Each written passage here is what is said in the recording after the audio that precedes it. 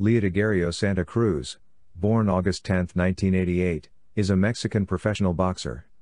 He has held multiple world championships in 4 weight classes, including the WBA, Super, Featherweight title since 2017 and previously the IBF Bantamweight title from 2012 to 2013, the WBC Super Bantamweight title from 2013 to 2015, the WBA, Super, Featherweight title in his first reign from 2015 to 2016, and the WBA, Super Featherweight title from 2019 to October 2020.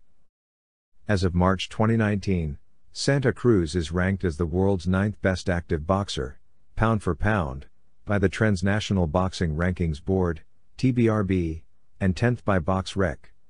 In January 2018, he reached a peak pound for pound ranking of 6th by the TBRB. 2. He is also ranked as the world's best active featherweight by the Ring magazine, 3, BoxRec, 4, and the TBRB. 5. As an amateur, Santa Cruz compiled a record of 148 wins and 7 losses. 6. Santa Cruz made his professional debut, at the age of 18 on October 13, 2006 against Mexican boxer Pedro Silva, winning the fight via knockout in round 2. After drawing his second bout in January 2007 against Rodrigo Hernandez, Santa Cruz went on to win his next 13 fights, with 5 coming by stoppage. On October 21, 2010, Santa Cruz beat the veteran James Owens at the Martins Valley Mansion in Cockeysville, Maryland. 7. In March 2011, Santa Cruz knocked out the veteran Stefan Jamid to win the vacant WBC Youth Bantamweight Championship. 8. In April 2012, promoter Branko Milenkovic announced that a deal was set for Santa Cruz to fight South African boxer Vusi Malinga, 23-1, 12 KOs, for the vacant IBF Bantamweight title. The fight was slated for 2nd of June at the Home Depot Center in Carson, California. The IBF title was left vacant when then-champion Abner Mares moved up in weight. 9. Santa Cruz beat Malinga via unanimous decision to win the IBF Bantamweight title. The bout was televised on a Showtime boxing card.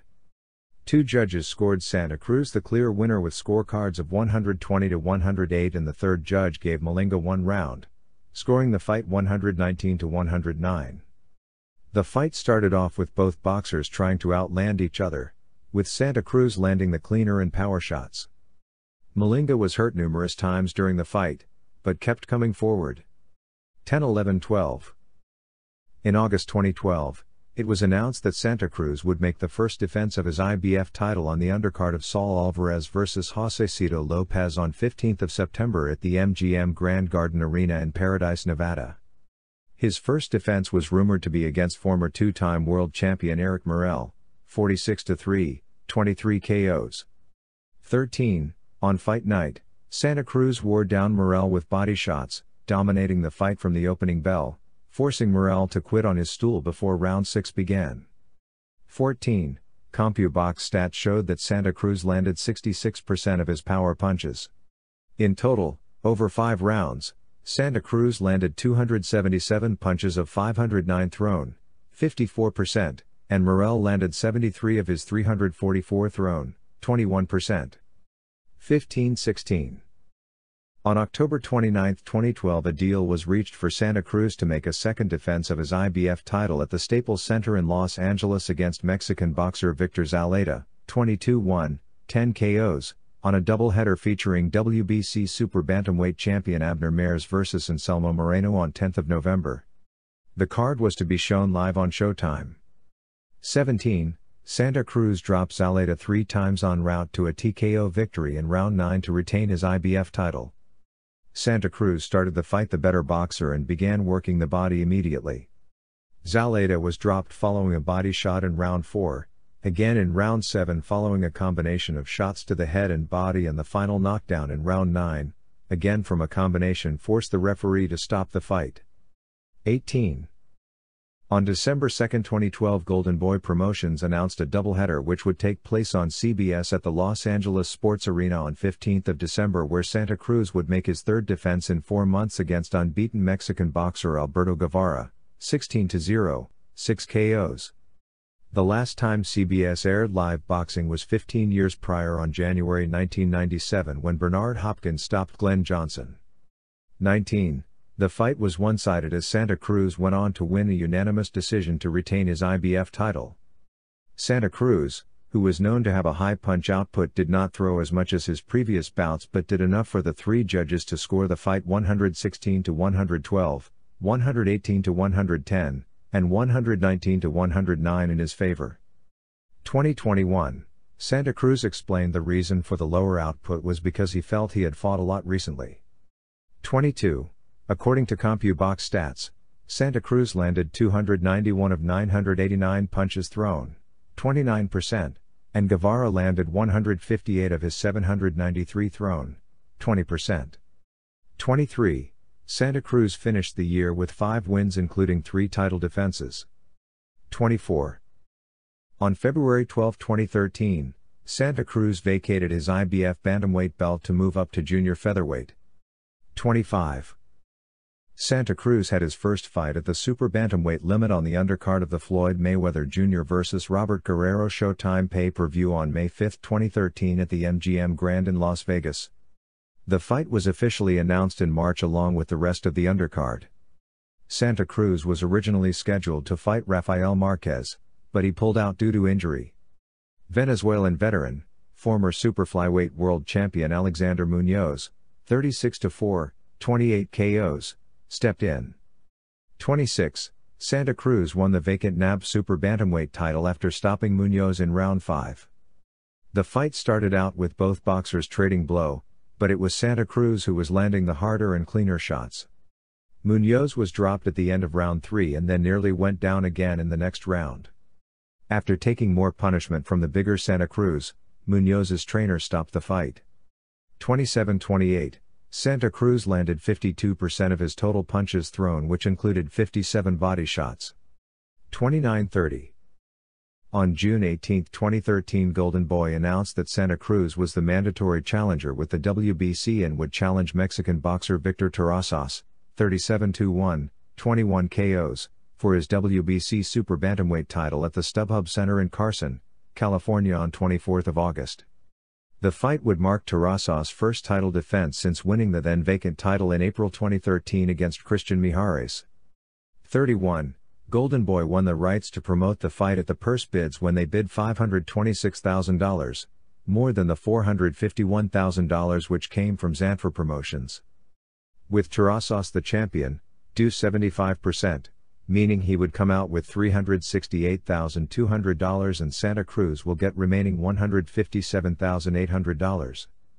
32. Santa Cruz beat Terrazas via a third-round TKO to become a two-weight world champion. 33. Santa Cruz started off quick, immediately forcing Terrazas to fight on the back foot. Terrazas was able to fight back but was getting hit a lot in the process. By the end of round 2, Terrazas' right eye began to close due to the offense output of Santa Cruz. In round 3, Santa Cruz dropped Terrazas twice, and although he beat the count each time, the referee waved off the fight after the second knockdown. 34. Santa Cruz landed 78 of 267 punches thrown, 29%, and Terrazas landed 33 of his 156 thrown, 21%. Santa Cruz was credited with landed 33 power shots in round 2. 35-36 Video 1. Golden Boy initially tried to make Santa Cruz vs. Christian Mijares for 2nd of November, however negotiations broke down on 9th of October. Instead, a new deal was being formed for Santa Cruz to make his first voluntary defense against Cesar Seda, 25-1, 17 KOs, on 14th of December at the MGM Grand in Las Vegas, Nevada, on the undercard of the Showtime PPV Marcos Maidana vs. Adrian Bronner for the WBA welterweight title. 37. The card was later taken off PPV, but would still be aired on Showtime and would take place at the Alamo Dome in San Antonio, Texas. 38. Santa Cruz knocked Seda down once in the 5th round as he went on to win a unanimous decision when the 3 judges scored it 117-110, 116-111, 115-112 in his favor. Despite the win, Santa Cruz was disappointing with his performance. 39-40, CompuBox stats showed that Santa Cruz landed 297 of 829 punches thrown, 36%, and Sata landed 170 of his 649 thrown, 26%. 41. On January 9, 2014, it was announced that Santa Cruz would finally meet veteran Mexican contender Christian Mijares, 49-7-2, 24 KOs, also his mandatory challenger at the MGM Grand Garden Arena in Paradise, Nevada on 8 March, defending his WBC title. The fight would take place on the PPV undercard of Canelo vs. Angulo. For the fight, Santa Cruz would earn $500,000 and Mijares had a $92,000 purse. 42-43, the fight went the distance as Santa Cruz won on all three judges' scorecards, 120-108, 120-108, 119-109. 44, Santa Cruz showed respect in the post-fight interview to Mijares, who he looked up to before he won his first world title. Mijares is a great boxer. I came to do what I had to do to win. Mijares had great experience. He's a lefty. I had to be ready. We practiced everything to put on a great fight. 45, Santa Cruz landed 371 of 1,043 punches thrown, 36%, and Mijares landed 132 of his 574 thrown, 23%. 46,